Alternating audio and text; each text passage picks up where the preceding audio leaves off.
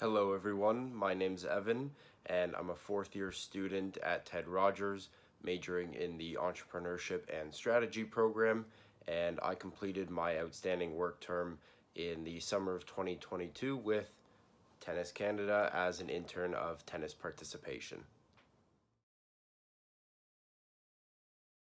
Say based on reviewing myself and some feedback from colleagues, I would say the top three skills that I developed throughout my outstanding performance work term would have to be in the soft skills department with communication, teamwork, and organization. And this would involve emailing various tennis clubs, sending out mass emails to participants of tennis events, and working as a strong team and a strong unit to put on one of the best National Bank Opens this past summer. The two special projects I got to be part of during my time at Tennis Canada was number one, creating a presentation from scratch, which involved doing my own research and presenting to an executive of Tennis Quebec on which courts in Quebec, which public courts should be domed.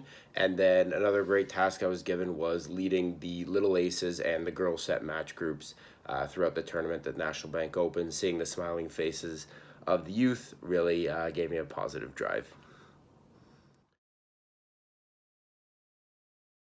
A couple quick tips I would have to receive an outstanding performance would be to create a genuine friendship and genuine relationship with your managers and your close colleagues.